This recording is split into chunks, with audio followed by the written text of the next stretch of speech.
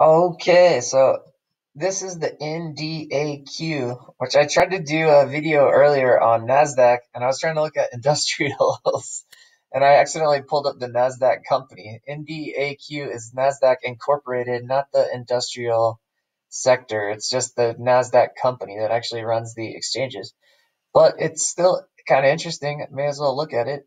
Um, I mean, they have this pretty interesting top edge that may kind of happen again here.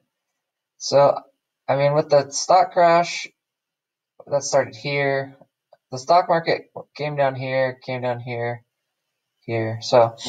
Um, so Nasdaq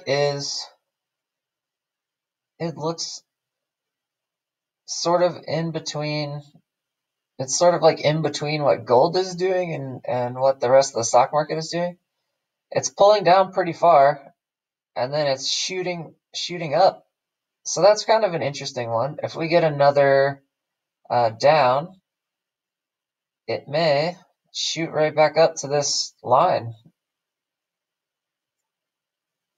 Or, I mean, rather, Nasdaq would shoot back up to this line.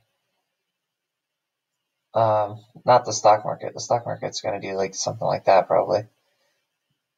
But yeah, like at this bottom reversal point, or even as a short, I don't know. This is a weird one to try to look at for a move, but it looks like you could short it and it might fall farther than the stock market's going to fall because it's up so high, and it might be an interesting long, maybe.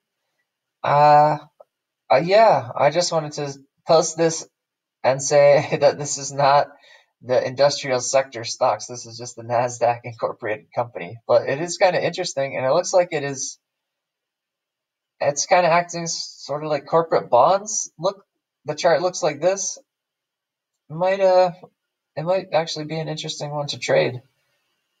So this is Brian Lewis with MMT Investing. Please hit that like button to help me out with the YouTube algorithm.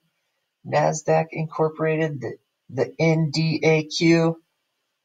Happy trading.